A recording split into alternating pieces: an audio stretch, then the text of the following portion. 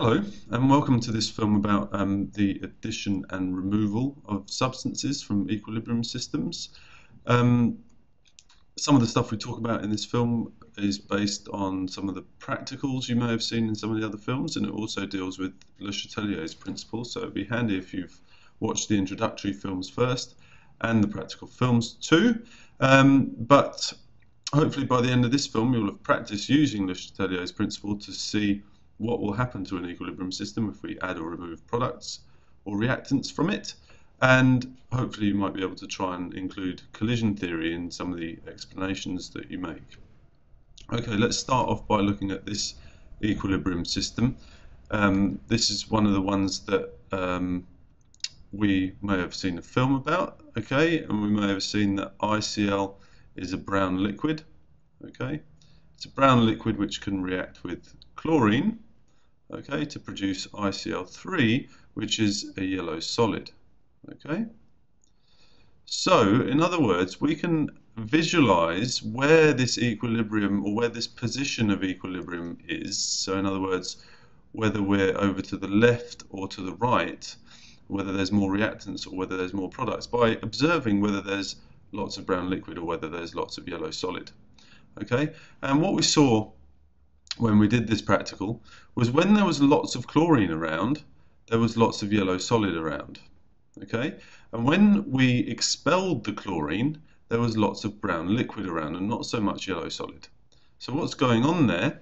Well, as we add chlorine, Le Chatelier's principle says that the system will try and remove it because the concentration has gone up, okay, so it will go over to the right side. So adding chlorine will turn brown liquid into yellow solid. If we remove chlorine, then Le Chatelier's principle says that the system will try and replace it. How does it replace it? Well, it goes in the backward direction, okay? Because the backward reaction favours the production of chlorine, okay?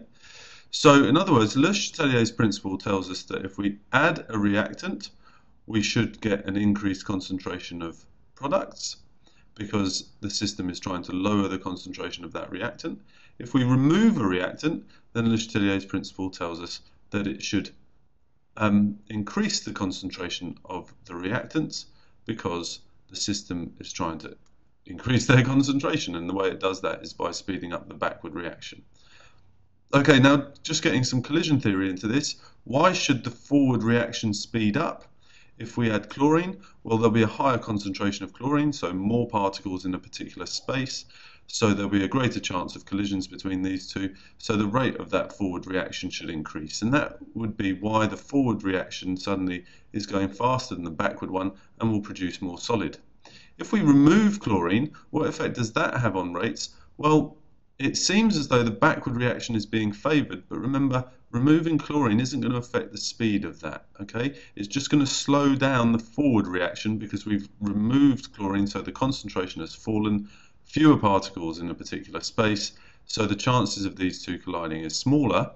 So this forward reaction actually slows down, okay? It makes it seem as though the backward reaction is going faster, and that's because it is, but not because the backward reaction sped up, but because the forward reaction slowed down. Okay, moving on to an experiment which I don't think there is a film about, but nonetheless we can have a look at a different way of adding and removing things. Okay, this is the iron and thiocyanate equilibrium, producing this iron 2 thiocyanate ion, okay? Sorry, iron 3 thiocyanate ion. And what I suppose it's useful to know about this is that this side is orange, but fairly pale orange, and this side is a really, really dark red. It's like almost like blood, this side. Okay, and we're looking now not at adding or removing directly products or reactants, so we're not putting in or removing a specific reactant or product. What we're thinking about is precipitating something. Okay, and as it happens, if we add silver ions, they will form a precipitate with SCN-, the thiocyanate ion, okay, and that will, as I say, be insoluble, so it will form a precipitate. What does that do? Well, if we add silver, that will turn thiocyanate ions into a precipitate, it will lower this concentration. So there'll be fewer particles to collide in a particular space. So the forward reaction will slow down. So the backward reaction will be favoured over the forward reaction, even though the backward reaction hasn't sped up. It's just going faster than the forward one now. And so as we add silver ions, we should notice that this solution becomes more orange and less dark red, because the backward reaction is being favoured. Okay, so this is a way of removing, in this case we were removing SCN minus by precipitating it. Okay, so we're indirectly removing this. We were adding something else to remove something from the equation. Okay, so once again, concentration of this falls, chances of a collision between these two things drops because there's fewer particles in a particular space. Okay, that's the collision theory. So the forward reaction slows down, the backward reaction is now going faster than it, so the position of equilibrium will move to the left, and so we'll get less dark red colour and more orange. Okay, and finally, looking at another practical which you may have seen a film about, you may have even done it yourself. Okay, this is the dichromate equilibrium. We've got a little picture of what these two ions look like. Okay, we're talking about the chromate ion and the dichromate ion, and this chromate ion is yellow and the dichromate ion is orange. So again, it's an equilibrium system that we can observe because we can tell whether it's more orange or more yellow, so we can tell whether there's more reactants or more products. Okay, and now we're looking at indirect removal again, but this time by neutralization, or in other words, we're looking at pH changes.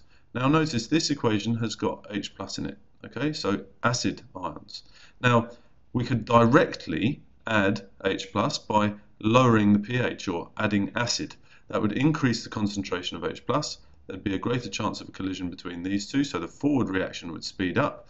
The forward reaction is now going faster than the backward one, so the system's moving to the right. Okay?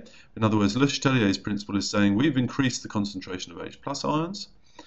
The system wants to reduce the concentration, so it's got to go right to do that. Okay? However, that would be a direct addition. How about if we tried to remove these H plus ions? Well, how could we do that? Well, we could add OH minus. We could add some base to this solution.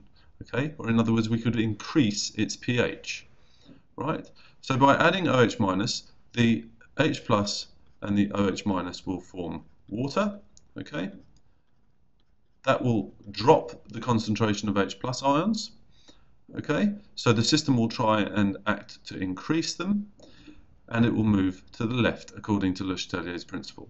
What's it got to do with collision theory? Well, again, there are fewer H plus ions to collide with the chromate ion, so the chances of a collision between these two will fall, and the forward reaction will slow down, so the backward reaction is being favoured, and so the position of equilibrium will move to the left. Okay, and we'll get a more yellowy solution when we add base, whereas we'll get a more orangey one if we add acid.